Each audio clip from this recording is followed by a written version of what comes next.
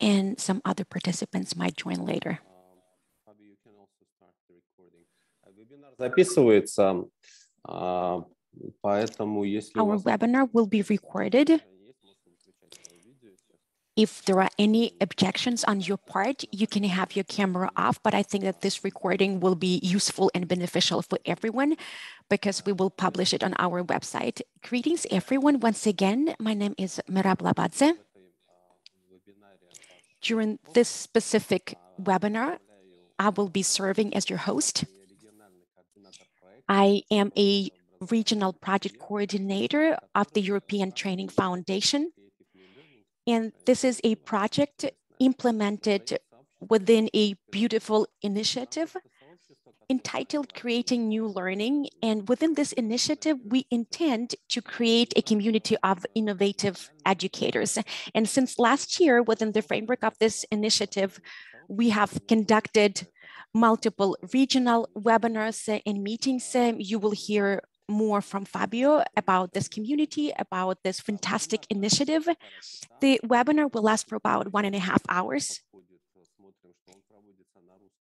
And pay attention to the fact that we are having simultaneous interpretation into Russian and English, but we have representatives from 6 countries that are part of the Eastern Partnership Program. Thank you, everyone who joined, who signed up. We have many more participants who signed up.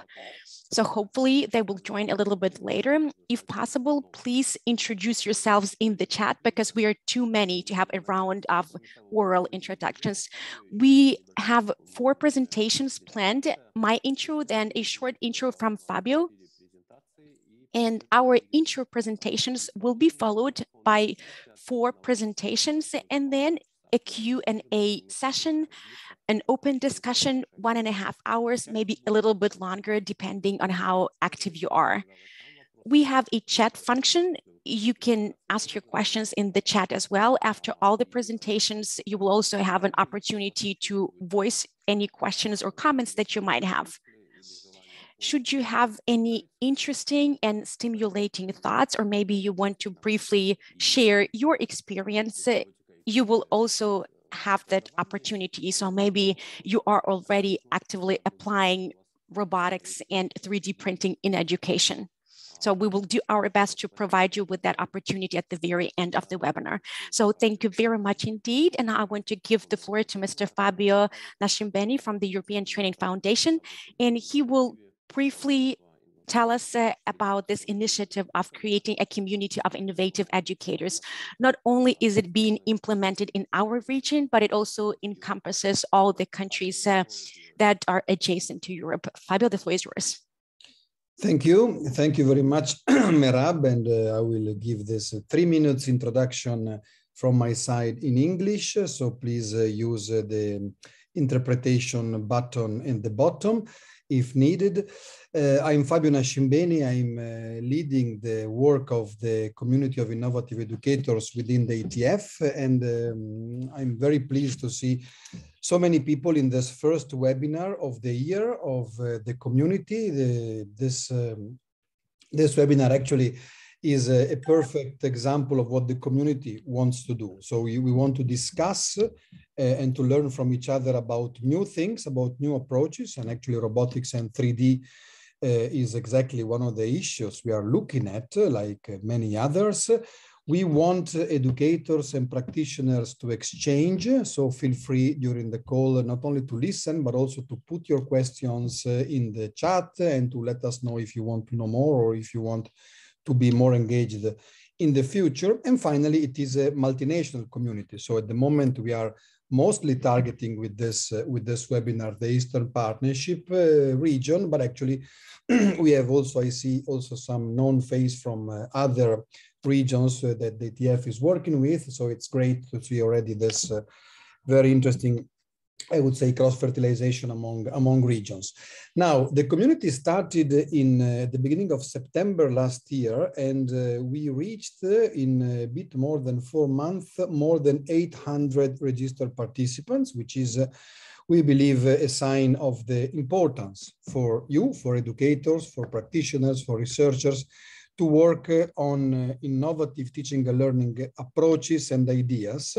And we are very happy about this. And during this year, we plan to keep on organizing activities like this, supporting discussions, but also valorizing what is happening in the different national environments. We are talking to a number of ministries and other stakeholders to understand what we can do together. And we will organize in the second part of this year an international competition, a light competition, to allow the most interesting practices to emerge. So in case you believe you are doing something very interesting and innovative, or you know some colleague who are doing so, feel free to come to us and to let us know. I just wanted to share for a second my screen to show you the web page of the community. I hope you can see it now. This is the web page on open space, which is actually the collaborative space supported by the ETF. And here you see that in this page, you find everything that you need to know about the community. First of all, you can join the community by registering to Open Space through this link here.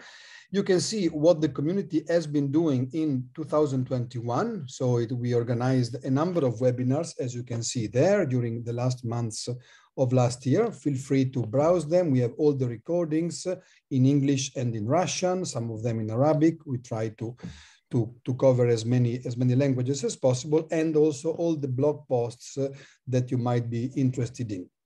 Now, I suggest if you want to be in touch with us and be a part of this community, you register and you will be kept informed about the upcoming event and the upcoming activities. Now, I know the agenda is very interesting and very lively, and I've seen the profiles of the speakers, so I'm super interested and curious to hear about these new practices. So I will just wish you a very fruitful and engaging webinar and give back the floor to my friend Merab. Thank you.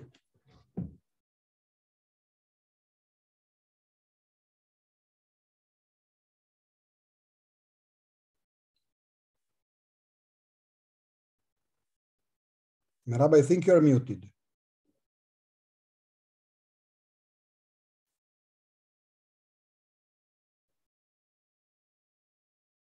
Sorry for that. You can see my screen, right? Yeah. Yeah. Okay. So like just a brief introduction to the topic and to the speakers. Why robotics and 3D printing? They are both relatively new topics. Well, robotics you can find in the science fiction for quite a while, but 3D printing is relatively new. So you can probably see some overlapping with both topics. And recently they are both very popular with a big following. So what was before the pandemic, I would say, which is considered a threshold? It was like parallel but occasionally overlapping development of robotics and 3D printing in education. Our presenters today will talk from their experiences and trying also to present how they can match or co-develop. But separately, they are also very interesting topics, both 3D printing and education. They're emerging. And what's the most important, they have the genuine following.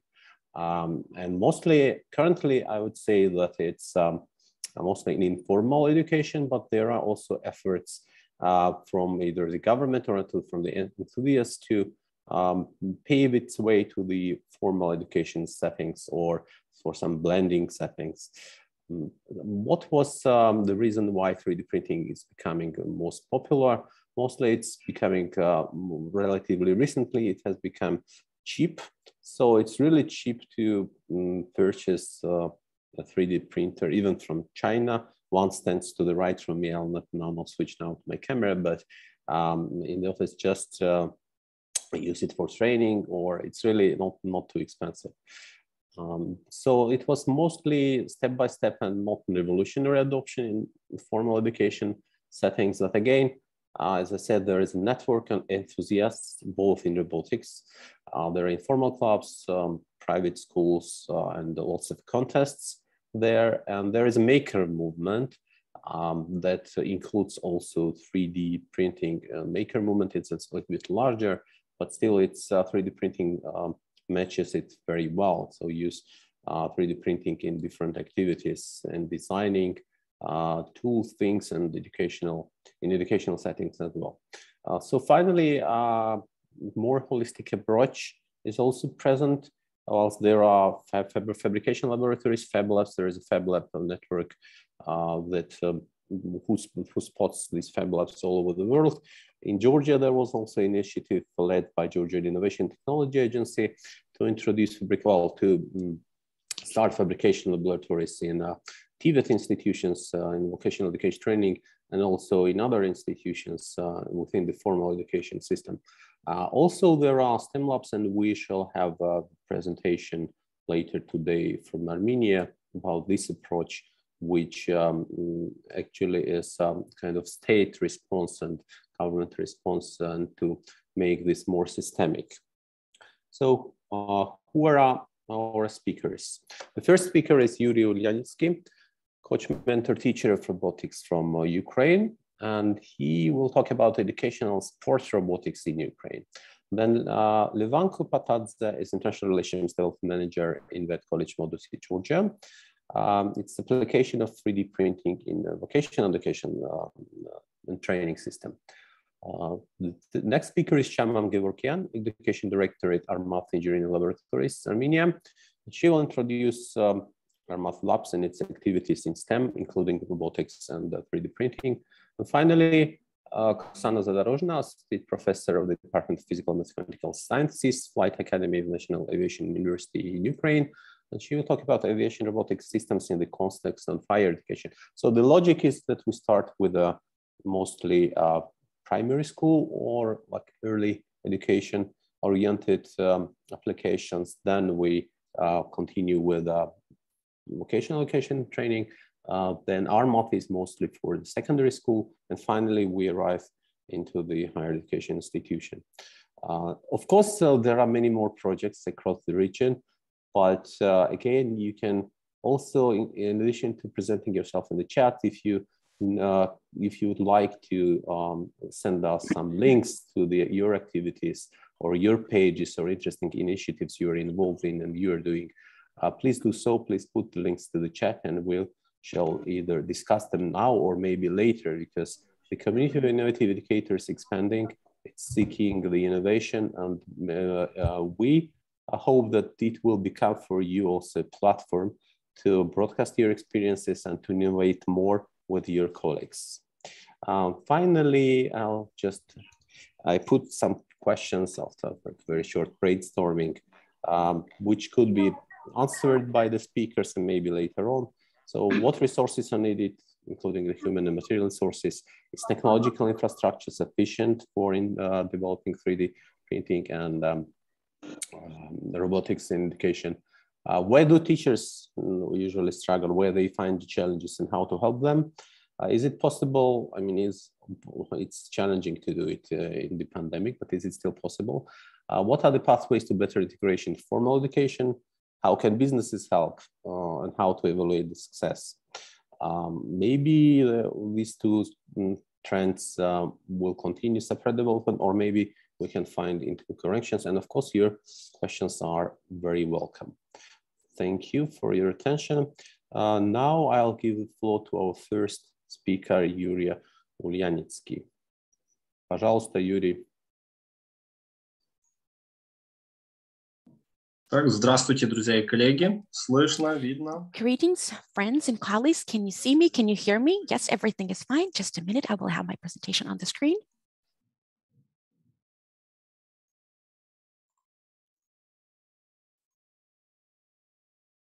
Так, есть. Видно хорошо? Can you see it? Is everything fine? Yes. Fantastic. Greetings once again. Thank you, Mirab, for the invitation. I would like to tell you briefly about school robotics in Ukraine. So I will focus on public schools, clubs, and also some private institutions and contests. For me, robotics is 100% STEM. It's not even STEM, but STEAM education, because the design of a robot matters a lot. It's about science, physics, chemistry, analysis, research. Technology is about sensor operation, IT technology, and programming. Engineering is about design and construction. The design of a robot is an important element. The creative perception is there as well. Math is an important component, mathematical formulas and calculations. So for me, this is the essence of robotics. Not the teacher is the centerpiece, but the project itself and the practical task that you give your students. Do we need to introduce robotics into the school system? My answer is yes, and it's been like that for a long time. Um, Information studies are about programming, while robotics is something different. The task of robotics is to show children how they can learn for the future. Electronics, mechanical components, sensors. A robotics professional knows how all these systems and mechanisms operate. So basically, he's a mediator between artificial intelligence and human beings. Like this vacuum cleaner robot, it's a great example. I want my kid to see a number of engines and sensors and control systems there. We don't want our kids to think that it's magic. On the slide, you can see examples of robots that already work for people. So robots are used at large production facilities, vacuum cleaning robots, educational robots. There are multiple technologies that are being actively integrated into our life.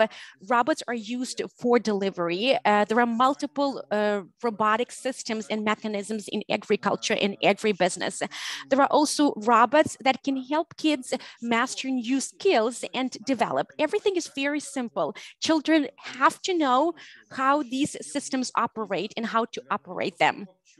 In the future, I'm sure that we will have robotic bees or some other creatures, and children should not be fearful of them. They have to understand how these systems and robots operate. Formal education in Ukraine, it's about public schools. For about 3 to 5 years, some schools have introduced a course in robotics, but it's not a separate standalone discipline. It's like a component of information studies. Some public and private grants are in place for creating STEM labs. So robotics is a big trend right now. And the focus is on solutions that do not really require that much equipment and robots. Like, for example, you can see Lego constructors like Mindstar. You can see a new platform called RobaRoba. There are some hard and fast projects on multiple other platforms. What are the pros? So this process is already ongoing. People are developing programs. They are organizing workshops and webinars. So there's an entire community of enthusiasts in this area.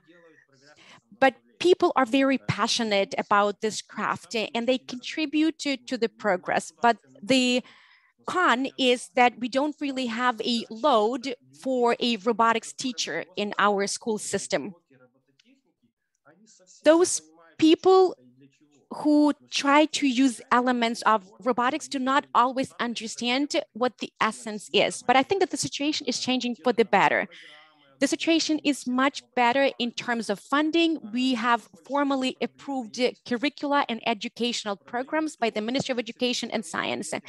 Another problem is that we have multiple items on the market that are not necessary for kids. I have experience of working with one school, and at that school, they procured a large number of fantastic robots, but they had no clue why they needed them. They didn't really have the relevant professionals. They didn't even have the right table to operate those robots. I will not really go into the details right now. Yuri, unfortunately, we cannot see your slide. I mean, we can see the presentation, but we can see slide 1. Are you still on slide 1? They haven't changed? No, unfortunately, the slides are not changing because we can still see slide 1 on the screen. Just a second,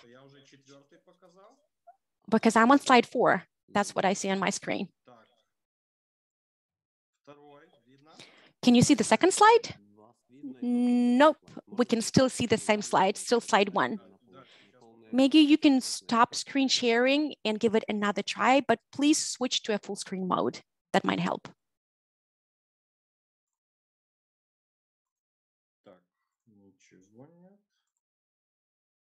Let me give it another try. What about now? Merab, I cannot hear you. It's not a full screen mode. We can see slide 2. Nope, still slide 2.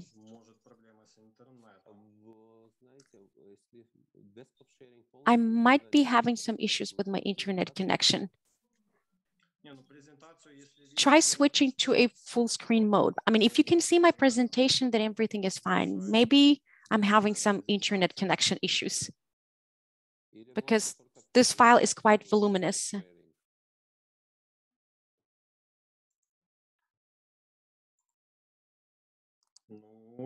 Пошла презентация на share. Еще раз попробую. Stop share. Так, видно меня, да? So you should be able to see me right now, right? We can see you. Yet another try. Can you switch to a full screen mode, a slideshow? That should help. Just a second. Everything is working now. Yes. All right. Perfect. Thank you. So this slide was about formal education and public schools. The next one is informal education, or sometimes they call it non-formal education. It's about workspaces for kids, public clubs, and it's something slightly different. If a kid goes to a public club, then you can try some more interesting and complex projects with them. So maybe more electronics. You can have more contests and competitions. You can train them in various programming languages, plus C, Python. But I think the advantages and the disadvantages of informal education are the same as for public school. But one of the greatest problem is funding. It's basically not there in Ukraine. I will elaborate on that a little bit more later. So a lot is done by teachers and educators themselves. For upwards of 10 years, I worked in a state-owned center. It's the former station of young technicians. It's a regional institution, but unfortunately, a lot of such institutions are being closed down right now because they are not really supported by the government. We can use some Lego platforms. We don't really have to stick to the formal curriculum. We can create and invent robots that children are interested in. So children can do their own research. They can design their own mechanisms. We go to competitions and contests. We explore new platforms for designing and creating robots. And a couple of words about the third component, which is private education in Ukraine. Private education is about private clubs, IT academies. It's a completely different dimension. It's a completely different level. Kids there are exposed to the latest, to the brand new, but there are two major problems. A lot of advertising and income generation. A lot of people do that because they want to make money on that. And the other problem is a shortage of professionals because most professionals want to have the same salaries as at Facebook. I used to work at one school, and this school really wanted to incorporate robotics into their learning process. I also worked as the leader of one club at a public center. Now I'm working at a private center. 4 years ago, I set up a robotics club. And this year, this club was incorporated into an academy. Why so? My first training kit took more than 1 year to get here. So it was one kit for the entire class, and I had to purchase a tablet at my own expense. Then I started participating in training sessions, workshops, and conferences, and I realized that public schools will not be able to move with the times and progress at my pace because robotics is developing too fast. Drones are a great example. They are already flying over the fields. They are used to make satellite images. They rescue people in the mountains. So this is something that is already a part and parcel of our life. I cannot really wait for 2 years to get some funding in a public school because in 2 years something new will appear. Maybe in 2 years, robots will start swimming or moving underground. My point is that we need to move with the times when we're talking about robotics. And that's why I decided to transition to the private sector. In a private institution, you have many more windows of opportunity. And since the focus of our webinar is on integration in schools, I would like to provide some recommendations for teachers, particularly those that are new to this field. The first recommendation is introduction of atypical courses. I would like to demonstrate one example. I remember that I had to work with kids from the first through the fourth grade. I had only one training kit, one platform. I had only two sensors, one engine, one smart hub, and I could not really use this kit for all 4 grades, all 4 classes.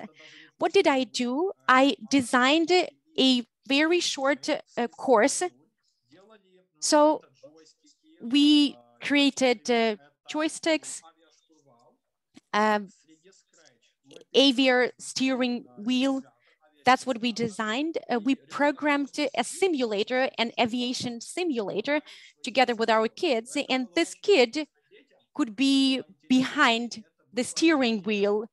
It was very stimulating and engaging for children. And I think that it was an out of the box solution. So my point is that teachers should try to introduce some atypical and out of the box courses.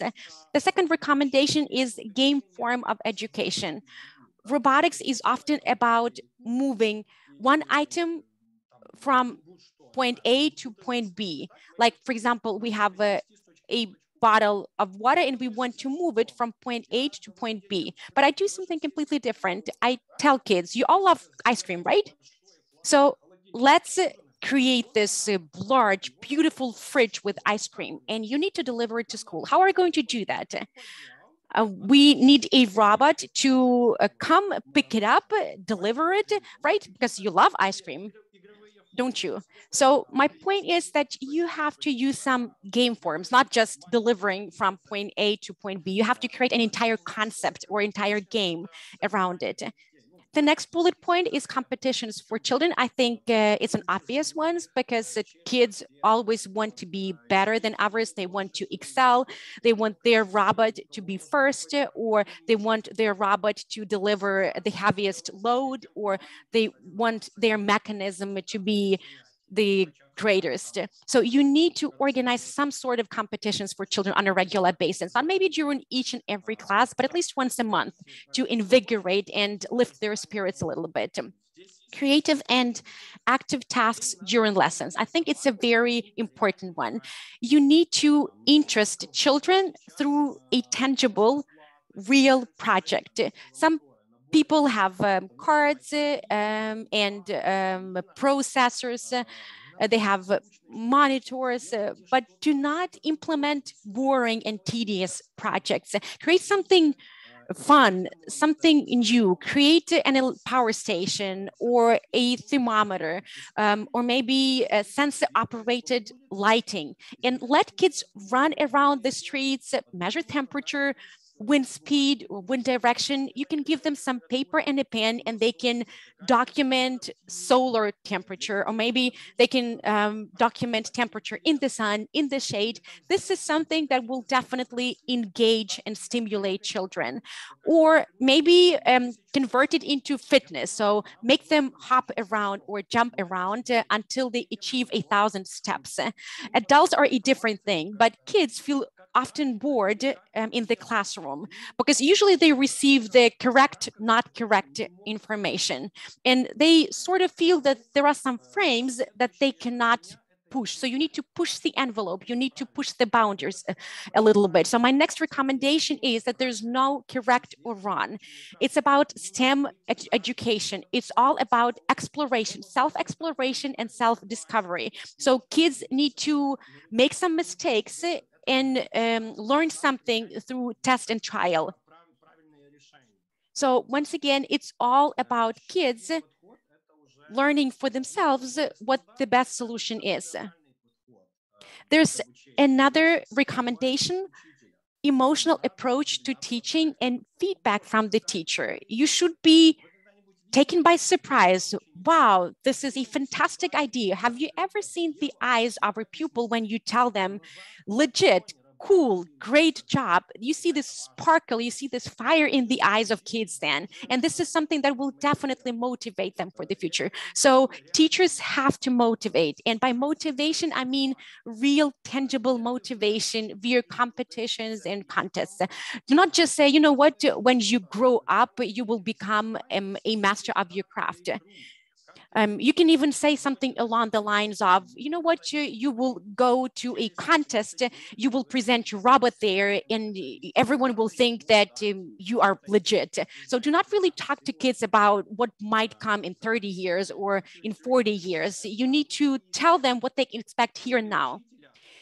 Teacher tricks, what do I mean by that? This is something very peculiar that I apply. What do? I work with kids aged 8, 10, and then 10, 12. When we create robots with small kids, they want to participate in contests and competitions. So what do? We put together a robot and children start competing, but there's always an outsider. So there's always a kid whose robot will be very slow. So I quietly approach the student and I tell him or her, you know what, I will help you, but I will do it very covertly. And I will help you improve the mechanism of your robot, and your robot will accelerate. So I help this kid while other kids do not see that. And then this kid approaches the table for robotics and launches his or her robot, and this robot arrives first. And then kids start asking, how did you do that? How come? So they do not run to me to ask what happened. They start interrogating this very kid. So basically, you can use kids themselves for learning and teaching. Or you can do some tricks with a robot to make it move faster. So my point is that through such tricks, you can interest kids better and you can accelerate their learning process. And the last recommendation is interesting tasks. I think I have already mentioned multiple times that kids have to be motivated and interested. I didn't really time my presentation, so I really hope that I'm not taking too much time, but this is the last slide that I have. Robotics competitions in Ukraine. We already have a wide array of competitions in Ukraine at municipal level, at district level. We even have some nationwide robotics competitions, but I would like to briefly elucidate those competitions that are well known globally. So these are international competitions like MakeX. Here you can see a photograph on the slide. I love the platform MAX. I relish their competition. It's not just about Lego. It targets children aged 10 to 12, and this competition is insightful and stimulating indeed. I am a Ukrainian judge within the Make X Ukraine competition. I saw those kids. I saw their projects firsthand. I was a witness to the sparkle and fire that they have in their eyes, and it's fantastic. WRO competition. So these are large scale Lego based platforms in competitions. Well, this competition is interesting, but I think I have already outgrown those shoes. It's interesting, but I'm not really sure that we need to continue progressing towards Lego robotics, because I think that it's already a thing of the past. And there's another interesting platform from Korean producers called Robo. In 2021, we held a very interesting all-Ukrainian Olympiad or competition called Robo Olympiad. Yuri's connection is intermittent, so I cannot hear everything. So this last competition is very engaging. Children got to create their own vacuum cleaning robots or some other household robots. It was stimulating, it was engaging, and I really relished in the moment. So these are just some examples of platforms and competitions that are conducted not only in Ukraine, but worldwide. I'm also cooperating with the DJI education representatives. They have a great competition in robotics. The Ukrainian team participated. I think they won the second or the third prize. But they also announced a drone competition, DJI Tela Indu. So they're going to use some drones and similar technologies, and it's very interesting. So a closed space, a drone has to fly from one side, then fly across a maze, and then fly out from a different side. So this is something that I really want to introduce in my academy. We are waiting for the announcement, and we will definitely give it a try. I think that's it on my part.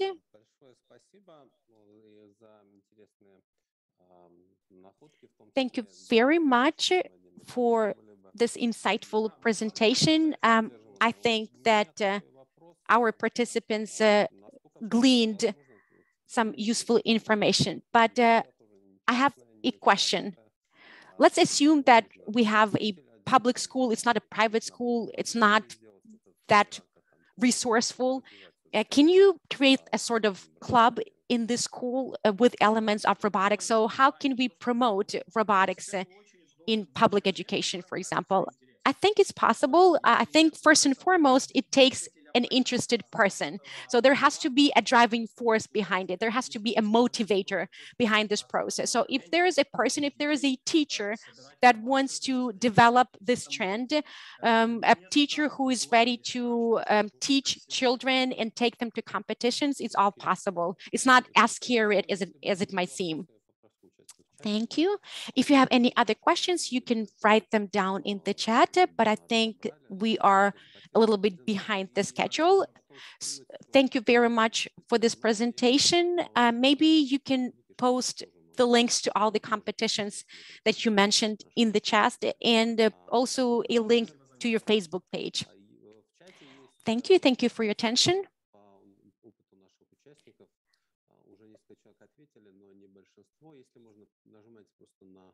на ссылку, и там в слайде 4 варианта ответа на вопрос, если у вас использование. Please participate in the poll about your experience. Click on the link, answer the question, and then we will see what the results is. The next speaker is Levan Kupatadze. Thank you, Yuri, for this great presentation. I want to say thanks to all to having us. I'm with my FabLab manager here. I represent College Modusi. I'm going to show you the presentation now.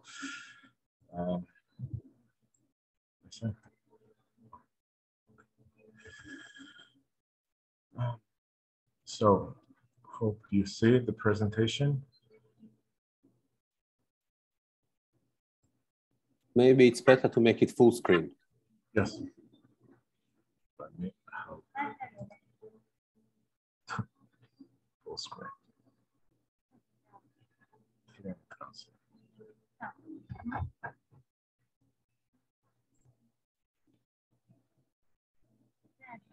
Thanks. Is it full screen now? No. But you click on the button, either presentation and above. Yeah. I can see. Yeah, thank you. So it's 3D printing in. So this is 3D printing in wet vocational education and training. 3D printing allows students to design rich learning experience for deep theoretical constructs that bring learning from computer screens into students' hands. Digital 3D worlds come to life with 3D printers, can encourage sharing, teamwork, planning, design, and thinking through ideas.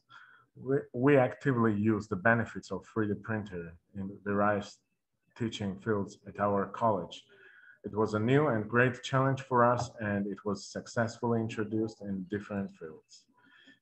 In this presentation, I want to show you the benefits that a 3D printer brings to our college cognitive life.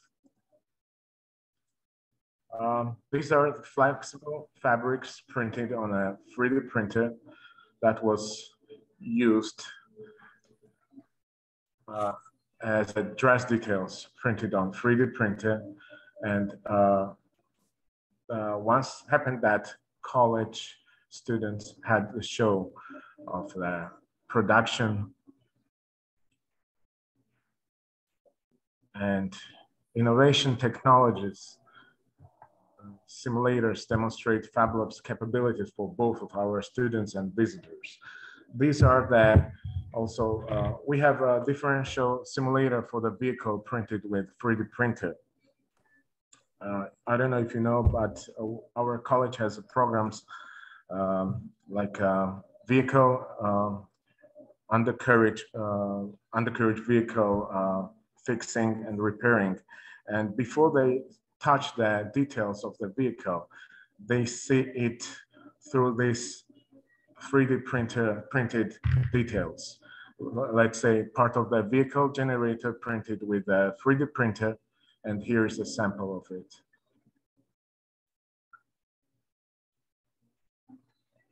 Also, there's an automotive differential transmission shaft and brake pads created by 3D printer. And here are some details. And it's all created in our college. Also, these are the mini models of the wind turbines that run on solar energy, and which was also created here in our college. These are some details created through the 3D printer. Those you see, the parts.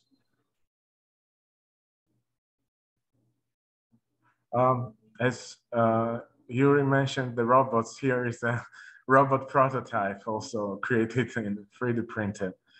So next time maybe we can collaborate and create from between our institutions, maybe we're going to create something together. And at the last, these were the benefits that in our college successfully using. And we'll take the deeper interest in the future to popularize it among our students. And thanks for the attention. It was a short presentation, what we do here in our college. Thank you, Levan. I have a question.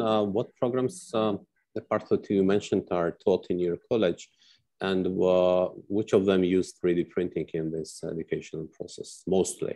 Yes, we have sewing program, we have vehicle undercarriage fixing, repairing programs, and we are very deeply providing this 3D printer for these programs to create the stuffs, and for the help of 3D printer, we are creating the stuff for this. And we are teaching also our students, which is very innovative and which is very unique nowadays to us. Mm-hmm. Do you cooperate with some industry with companies in work-based learning? Are you engaged or not yet? That's our future goal. We are planning to be entrepreneurial college, and if it happens, for sure, we're gonna provide, we're gonna create through this entrepreneurship in the future, and our main goal is that, and hopefully it happens end of this year. Okay, thanks a lot. I was impressed. I didn't have a chance to see this 3D printing dress, but I know that the EU representative also has seen it, and he was impressed. Huge popular, actually, and a lot of people attended that show, and they also wrote in the papers, and a lot of people were talking in our city, especially. Yeah, so you got publicity with that, so now you'll get more publicity maybe with this. One main thing I want to tell you that our Fab Lab is ahead of the other Fab Labs in Georgia, and our college Fab Lab is the biggest in vocational education centers in Georgia, and that's why everything is creating the innovative stuffs here, and thanks for it. And okay, thank you very much, Levan. Я вижу комментарии в чате. I can see some comments in the chat. But before we are exposed to a presentation from Armenia, I would like to briefly demonstrate the results of our poll. Hopefully you can see the results. We can see that most of our participants are experienced. So about 53% have experience with robotics and 3D printing education. 16% yes with 3D printing, 16% yes with both. As we can see, there's an avid interest in these topics from our audience. And I really hope that during this webinar, you will all garner some nuggets of wisdom. And now I want to give the floor to our Armenian colleagues, and we will hear about Armath Engineering Labs. Shamam, the floor is yours.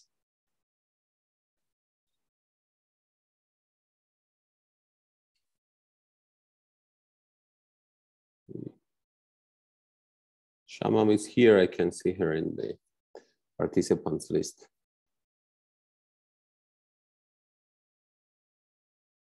Shaman, can you hear us?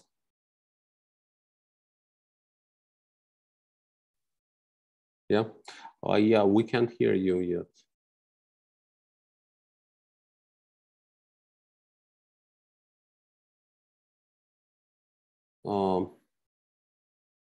No. So maybe it's with the Zoom settings, it uses something else. There was some scratch sound. You can try to talk now, no?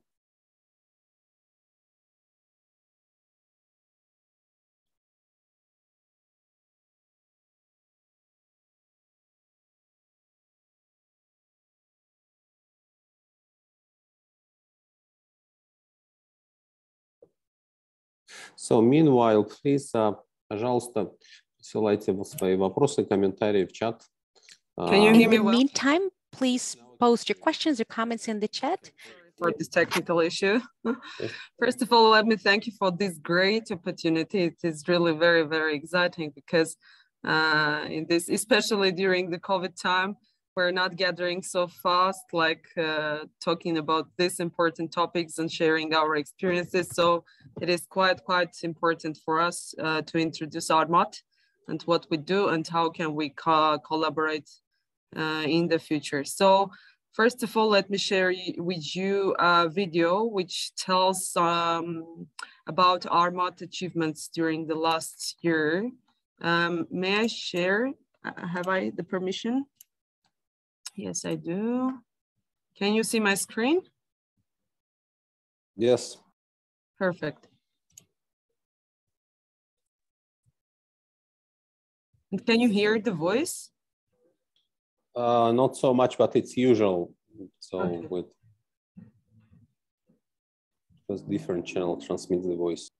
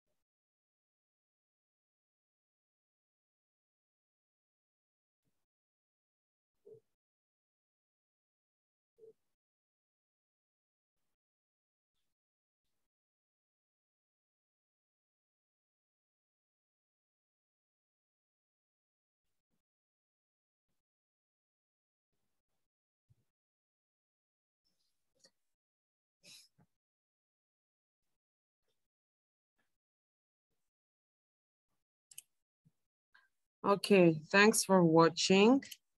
This was mainly about last year achievements. And to be honest, 15 minutes is so little to introduce ARMAT. You hear me well, right? Yes, yes. Good. However, I will try to fit in this 15 minutes. And later on, if you have questions, I'm ready to answer. So ARMAT Engineering Laboratories, it's the one of the biggest projects of UATE, Union of Advanced Technology Enterprises. It's a non-governmental, non-profit entity of IT and high-tech companies operating in Armenia. UATE is the biggest IT association in Armenia, having 127 members in it, which give this membership fees for ARMAT laboratories, which are used in ARMAT laboratories and in different educational programs of UAT. And the mission of UAT is to place the Armenia on the world map of the international high-tech market.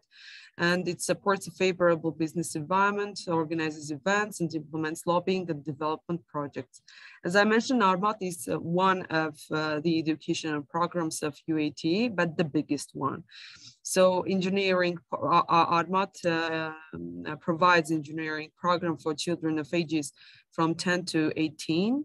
The project implementation and development of the methodology handled by UAT. So the methodology has been developed, was developed by the members of UAT. It is like totally made in Armenia.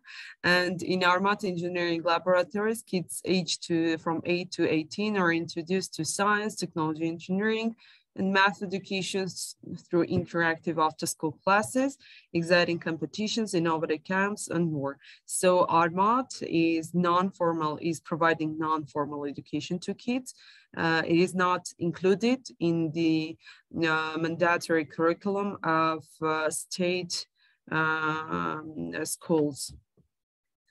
So the mission of ARMAT is to empower younger generation with skills and mindset for the economy of the future by encouraging and unlocking engineering and creativity talent. We aimed from the beginning to reach out to each and every child in especially rural regions of Armenia. So we used to say that ARMAT goes to children, but not children go to just a center to get this into education. As you have seen in the video, we have more than 600 already. It is just an obsolete number. Currently, we're having 620 labs across Armenia, Georgia, and India, and one is going to be opened in Bangladesh, across with all of the negotiations that we are doing with different countries, and more than already 60,200 children are benefiting from the project. Again, in Armenia and in Georgia, in India, Artsakh as well.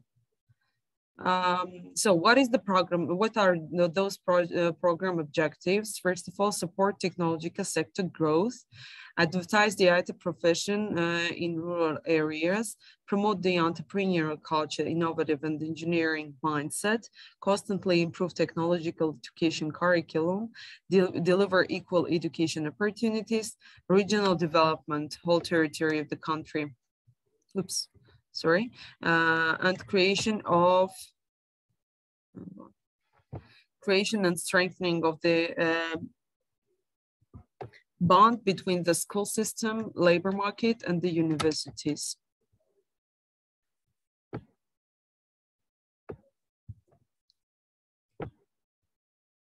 Program concept, engineering club laboratories for after-school classes, accessibility for anyone at age 10 to 18. There is no any tuition fee. It is open to everyone, so children are not paying for going to ARMAT labs, and labs are into schools all around the country. But there is a mandatory point that in villages, in these village schools, there should be not less than 30 children, like 30 pupils. So if the number of the pupils in these schools is less than 30, it is not so expedient to open a lab in that school. That's why we are developing currently kind of a model where children can go to a nearest village, so that to get that education from the school that is the most near, the closest one to their community. Curriculum components. What do we have in curriculum?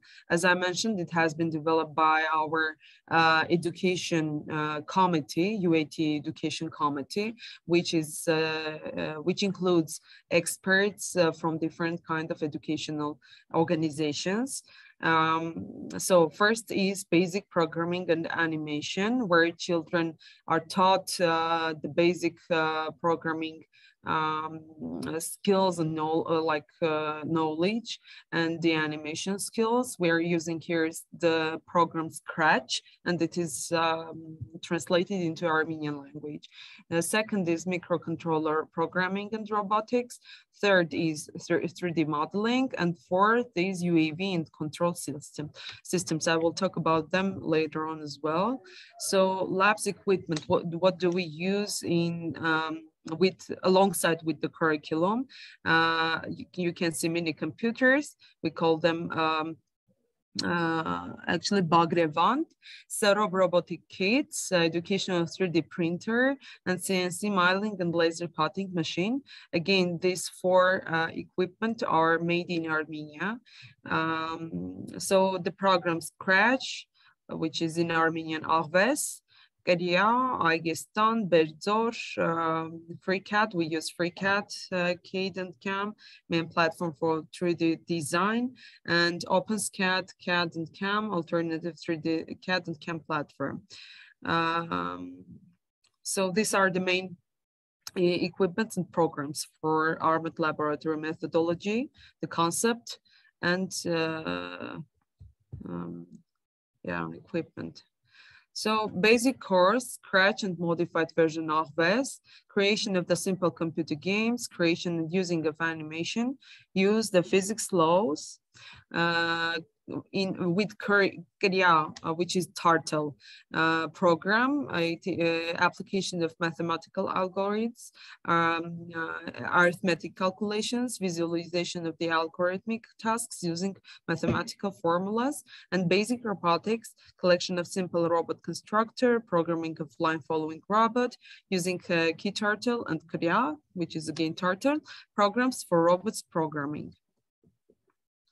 Advanced course, this is the second stage of ARMAT education, curriculum education. So after graduating these courses, children are taught the advanced course, which is assembling of setup robots, connection to robots via PC, laptop, tablets, or smartphones, creation basic programs for robots using Arves and Korea, that skills already obtained from the first stage, as I mentioned before, making and programming robots, which will have a function to line tracking, find and sort objects, and avoid obstacle, escaping, attacking. So in advanced course, children are doing much more challenging tasks that they are taught in the first stage. But the most challenging, of course, is the expert course, where children are just so involved with 3D printing and CNC laser and drilling actions. So with 3D printing, modeling and printing by 3D printer, children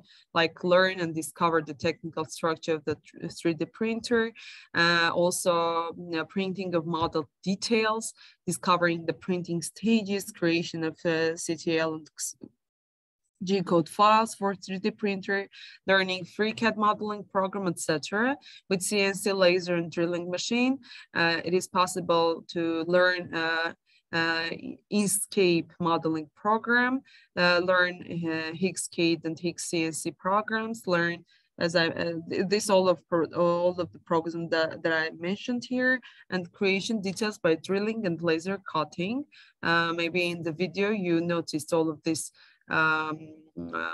materials that children used for their works, especially for the competitions, for the contests and camps that are accomplished during the ARMAT program. Children do themselves, prepare the models themselves and for robotics as well, and present them during these presentation stages. So what they learn how to write code by creating basic video games, the artificial intelligence, eyes open on opportunities in IT and engineering, use the 3D printer to invent a new type of robot, working with UAV and control system, and understand their role in their own community. So these are the main outcomes that the children are having after, not after, but during passing these courses in ARMAT.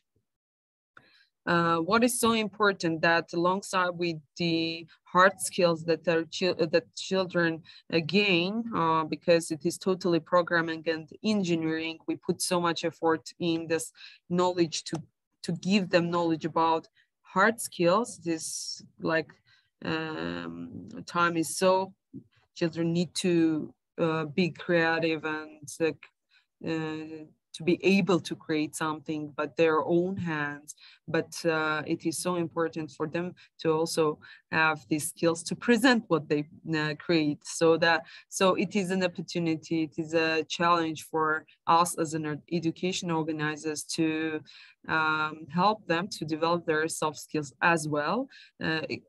Honestly, we're having such a brilliant children which create some robots, but when you ask them, okay, dear, can you explain what you and how you made it, and there is just silence, you know. But it is lack of these soft skills that we're facing, and that's why it is so important for us.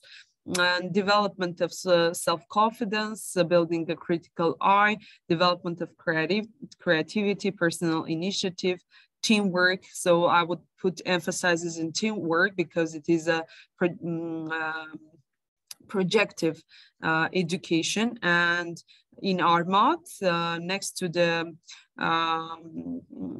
one computer is used by 2 children. It is mandatory that the computer needed in front of the computer. 2 and more children need to work, not 1, so that we can develop this teamwork. And adaptability, taste of entrepreneurship, intellectual agility, open to change and innovation. So these are all most soft skills that we're developing for the children. We're developing structure to invest curriculum also for achieving these goals. Actually, I can skip this part because I've already talked about it. So what are our achievements? 47% of the Armat alumni have been employed.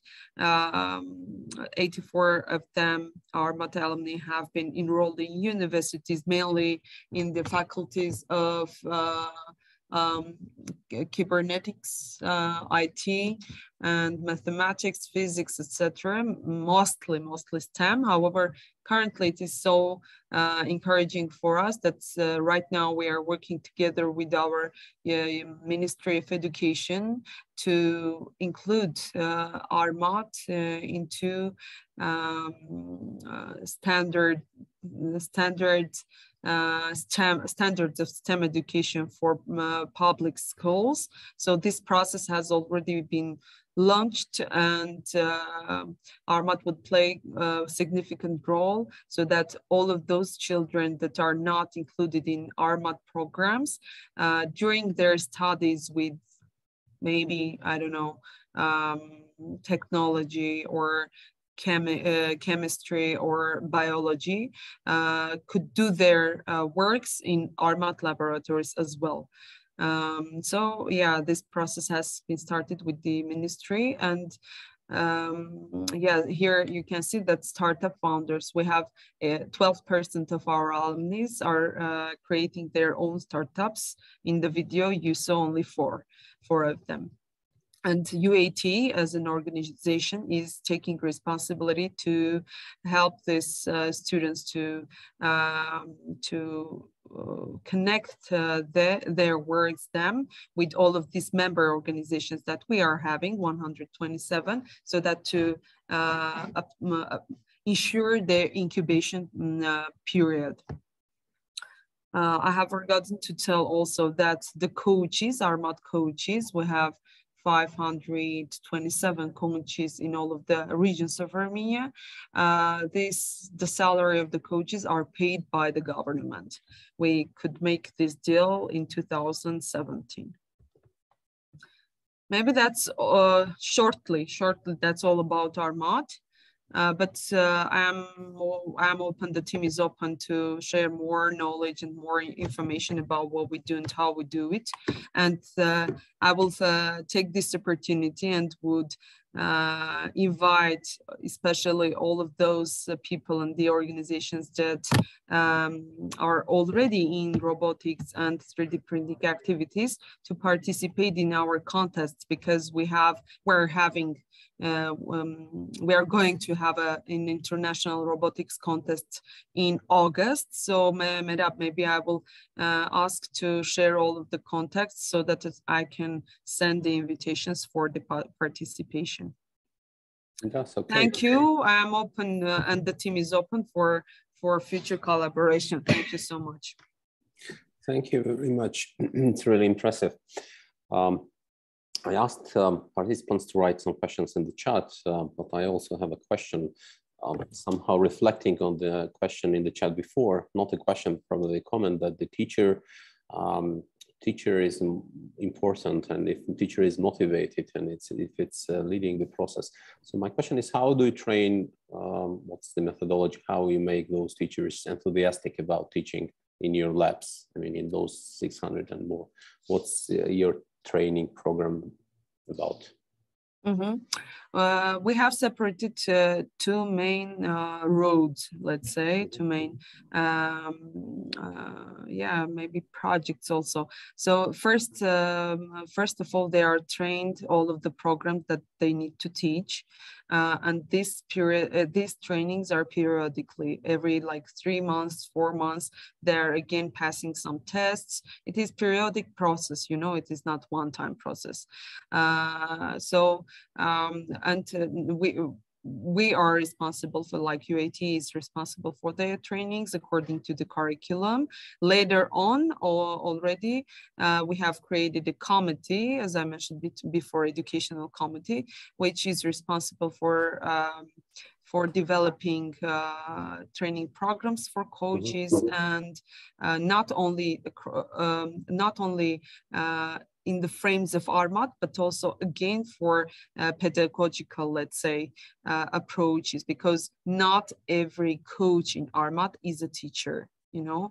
So we are applying these pedagogical approaches as well, so that they can get all of the pedagogical knowledge in order to use with the work with children. So it is a periodical process, if I can answer to your question.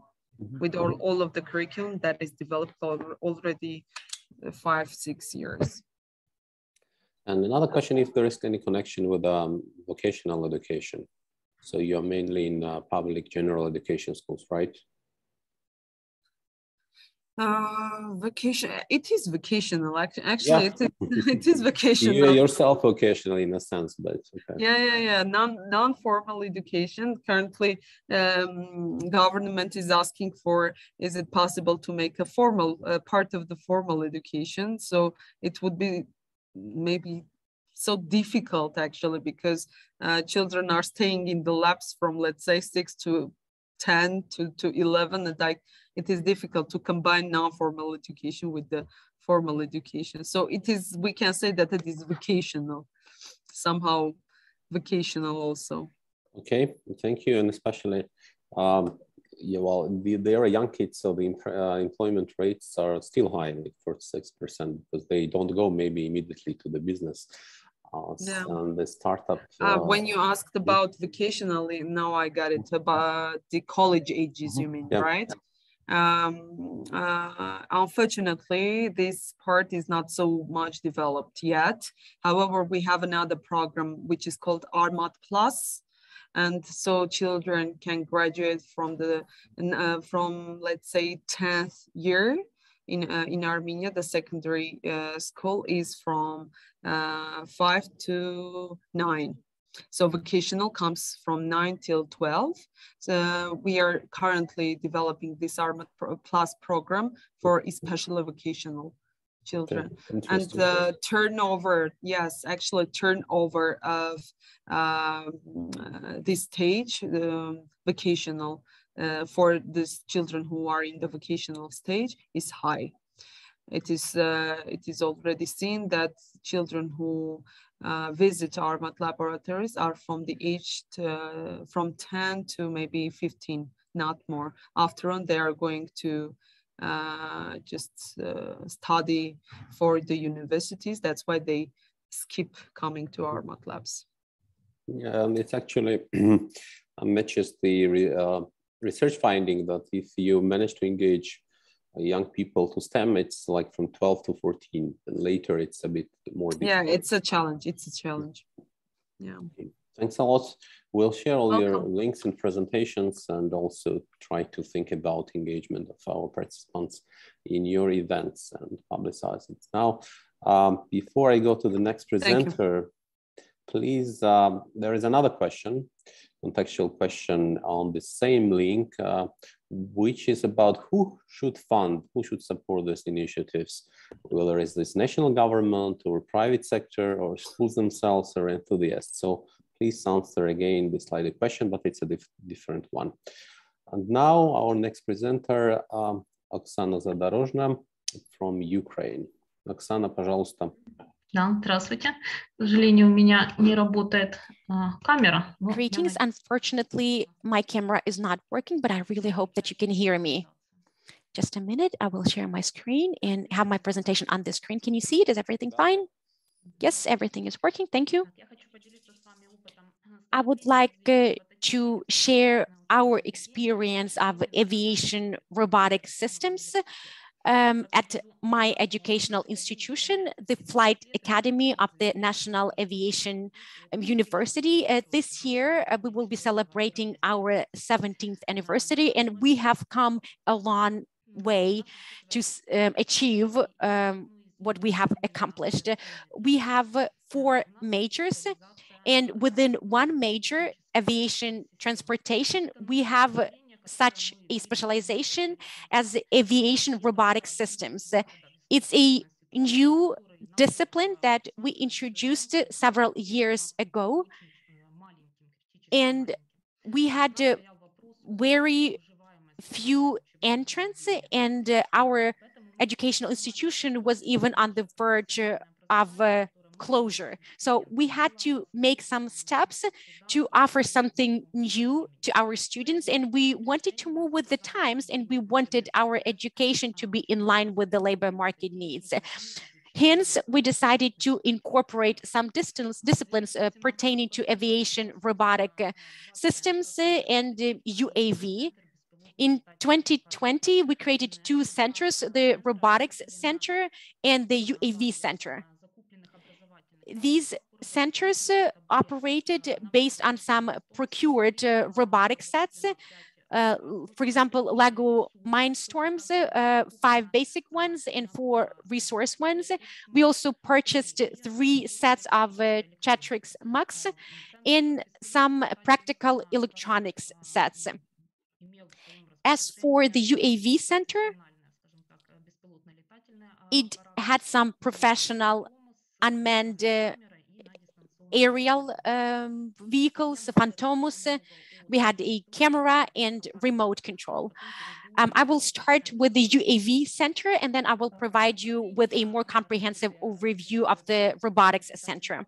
On this slide, you can see the main focus areas of the UAV Center. You can see everything on the screen, so I will not go into too much detail, but the main purpose is to train our students in the basics of operating unmanned aerial vehicles, how they can be used for search and rescue, how they can be used for agricultural purposes.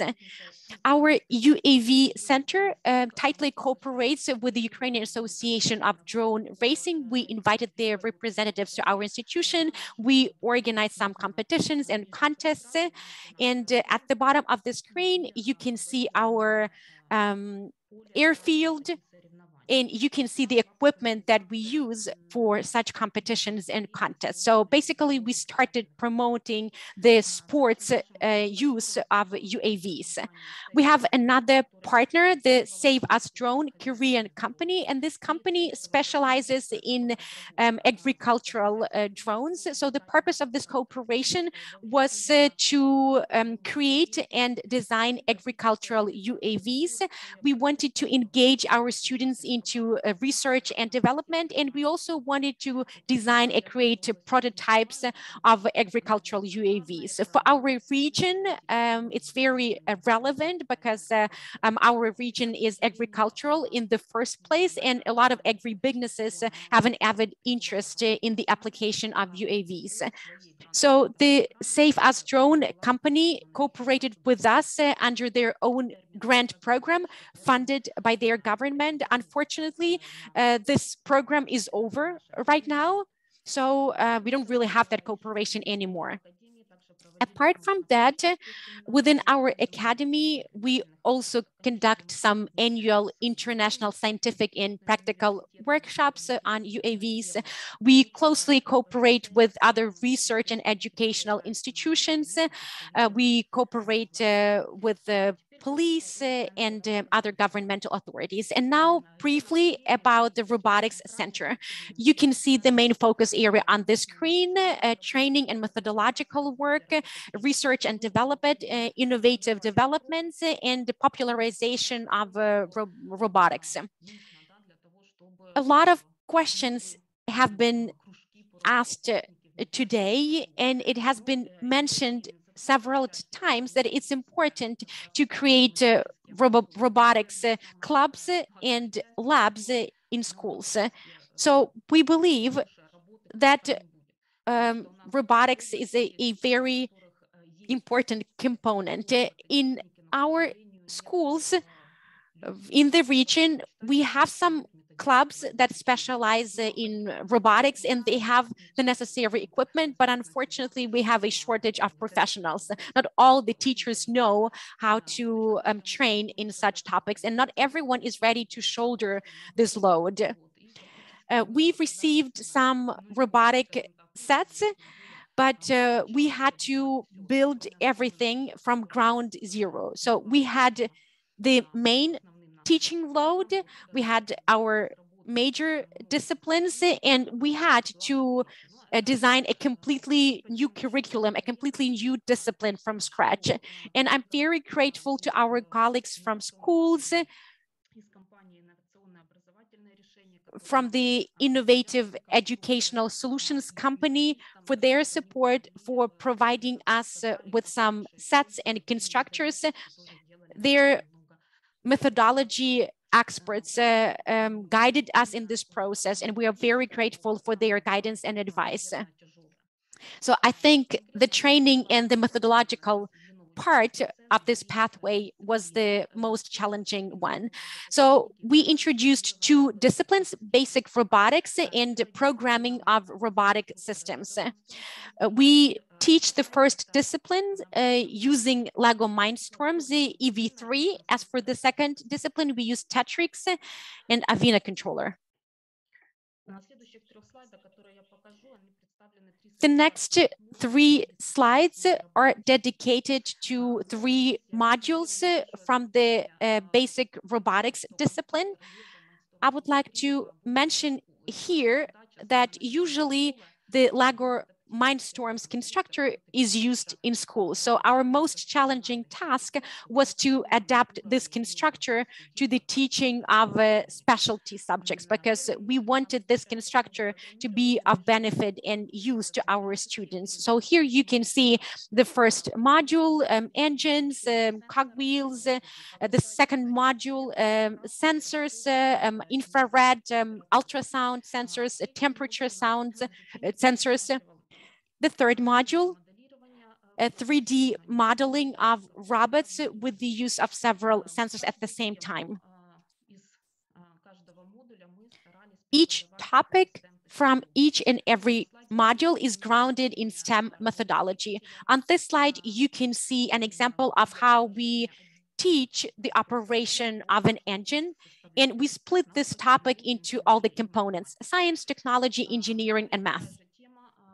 Here you can see the same split, but about manipulators. So once again, you can see this breakdown into the STEM methodology. So we designed a classical manipulator model with 2 links, and we tested the operation of this model with the help of modeling. So here you can see the model of this manipulator, and on the right, you can see the graphic representation. The students had to program this manipulator. They had to program how this manipulator grabs an item and moves it from point A to point B. The same is about radar, ultrasound sensor, how we can visualize everything, how we can process all the data collected.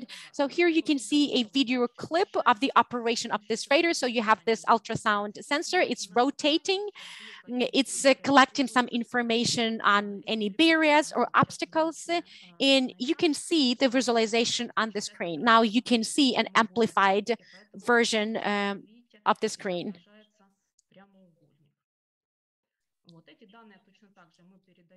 The data is then transmitted to the relevant software.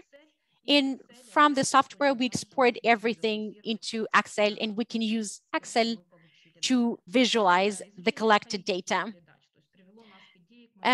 Mechanical transmission, for example, planetary reduction gearboxes. Such gearboxes are used for aircraft engines. On the slide, you can see some specific examples from the basic robotics discipline. The next discipline is the programming of robotic systems. I have already mentioned that it's grounded in Arduino hardware and Tetrix constructor. We have only 3 Tetrix sets. So we don't really have that many students, up to 5 per class. Unfortunately, we were not able to purchase Arduino, but the program is there. We have to execute it. So the teaching staff chipped in to procure the hardware, the sensors, and this is the equipment that we use to teach our students. This course follows the basic robotics course. And now students have an opportunity to use Prism and the Arduino software. For Prism, we have specially developed libraries that are used for programming. What are some potentially interesting further focus areas? Avionics, it's all about the creation of UAVs with the use of robotic details and parts. So you create a UAV, but you use some additional parts to monitor the external environment, to recognize some items. It's especially important while taking off or landing. But this is something that we want to tap into in the future because we have a shortage of human resources. So as you can see, we are doing our best to move with the times and explore new horizons. We also train students of small Academy of Sciences in robotics. They come to us, we give them some classes, they create their own projects, and then they participate in all Ukrainian competitions and contests. We also hold a wide array of competitions. For example, we have the selection tournament on robotics within the first LEGO League international program. And we also give robotics classes as part of continuing education for teachers. As for first LEGO League, I would like to note that our academy cannot really hold such competitions by itself, because this competition implies enormous financial resources. As an academy, we cannot really finance the conduct of this large-scale competition.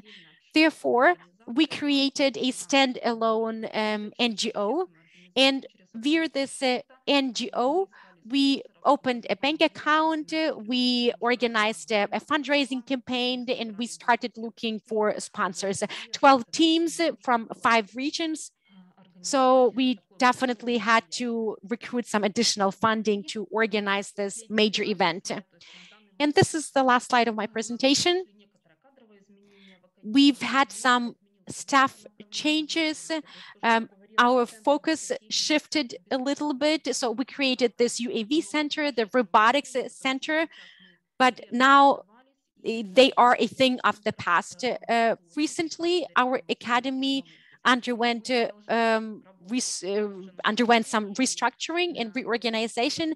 Now we created a lab of information technologies. We continue working in the area of robotics, but such endeavors require partnerships and cooperation because it's all about experience sharing. It's all about cooperation between teachers.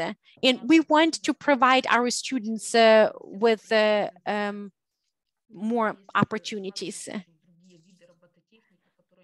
There are a lot of different types of robotics that are very interesting and we would like to integrate into the teaching process, but it all boils down to funding, to money. If you don't have the required financial and material resources, it's extremely challenging and it's an uphill battle to further develop all these technologies. Thank you very much. Thank you, Oksana. I don't see any questions in the chat, but I have a question to you. So a student comes to you from a school or a VET institution.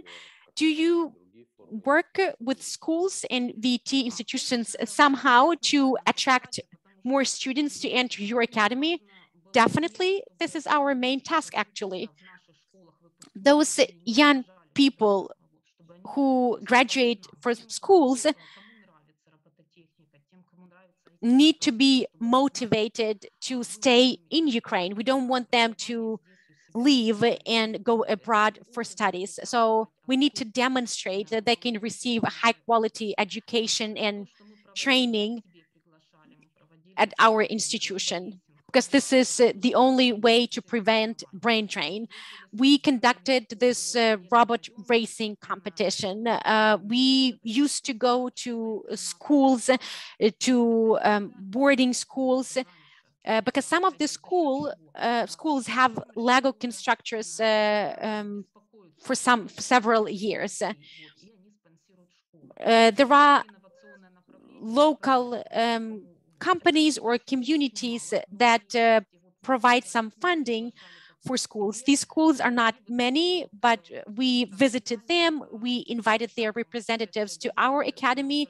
And the final stage of the first Lego League was the invitation of everyone interested. So we brought together about 1,500 kids together with their parents.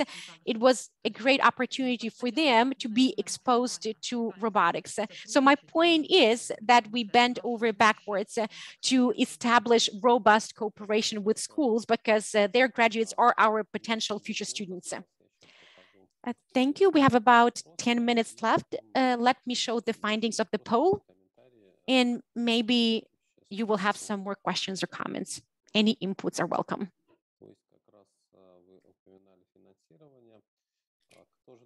You touched upon the issue of funding.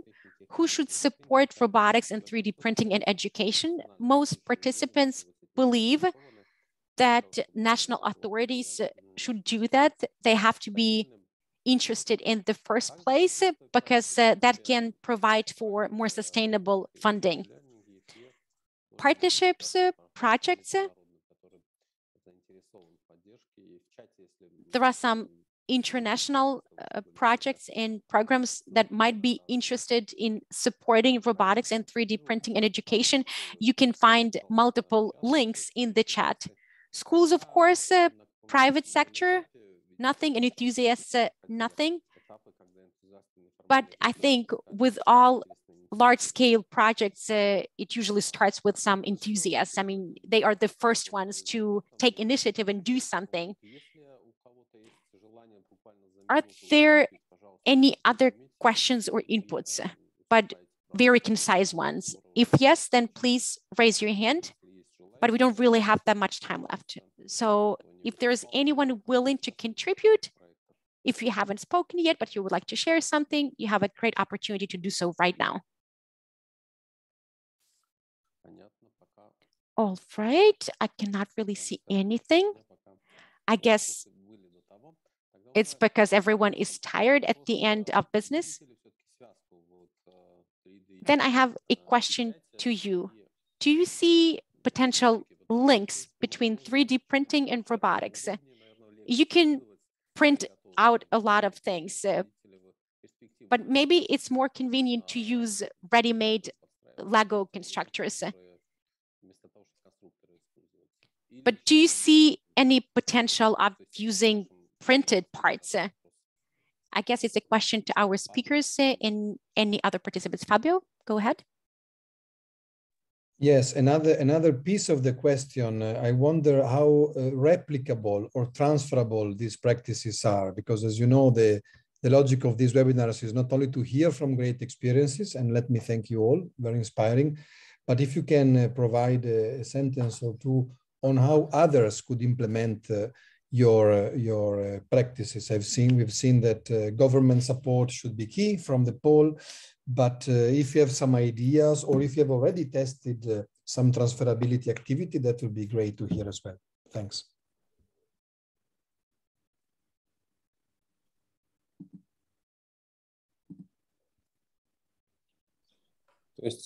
Спикеры, пожалуйста, можно ли ваша... Well, I guess it's a question to our speakers in the first place. Can your experience be replicated or multiplied in other settings? And also try to touch upon my question. Can we establish some potential links between robotics and 3D printing? Let me give it a try. As for Lego Mindstorms and Tetrix, when you have some ready-made details, well, I think that we always need to start with hard and fast constructors, because children need to understand what assembling or constructing is. Then we can transition to the next stage, which is making.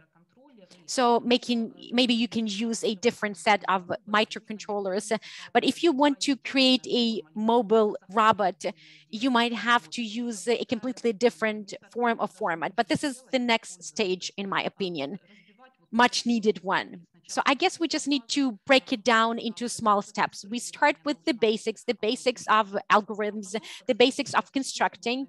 And then once you have the solid foundation, you can transition to the next stage, which is 3D modeling, 3D printing. And at this next stage, you can motivate kids to create something themselves. I believe that this way we will be able to yield the greatest effect. May I add something? Would agree with Oksana.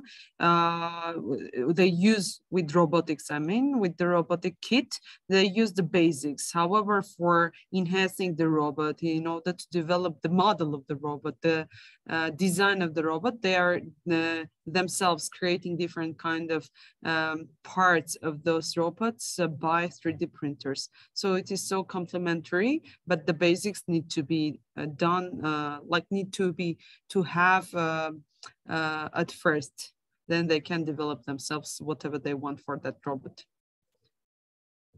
by 3D printer. Shaman, can you comment about transferability of or shareability of your project? So the model is different because with Arbot, it is free for all of the schools in Armenia. However, with different schools outside of Armenia, we are using the franchising model. We have this special franchising packages, 3 types of franchising packages: light, middle, and enterprise, for all of those entities who would like to implement our MOT model. You can go to our website and click to franchising, and you will see what kind of multiplication we are suggesting others outside of Armenia. Okay, thank you very much. Welcome. Юра, у вас будут какие комментарии? Yuri, do you have any inputs? As an enthusiast or on behalf of enthusiasts? We have about 3 minutes left.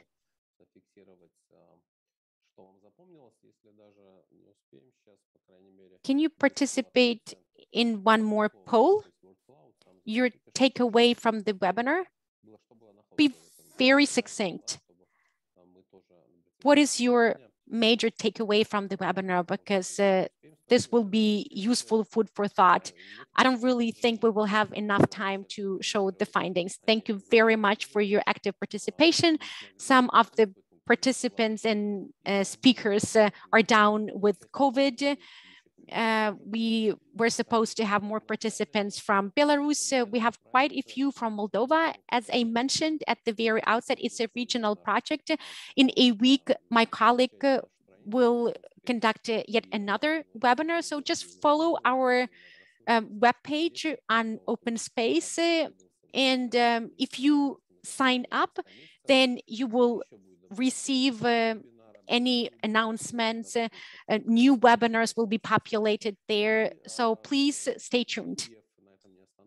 But this is not the end of the pathway for ETF. I'm 100% positive that there will be many more interesting projects and initiatives with your active participation and involvement in the future. So I would like to encourage all of you to contribute, to be actively engaged, and share any innovative projects and initiatives that you are implementing. The Creating New Learning Initiative is a very interesting name, but it's not only about doing something, it's also about sharing, it's also about replicating. As startups say, you might not always succeed, but after the third, the fourth, or the fifth attempt, you might have a success. Sometimes you might have to attract some funding from sponsors or private entities or maybe some international organizations, but I'm sure that if the will is there, you will be able to enlist required support. Thank you very much for your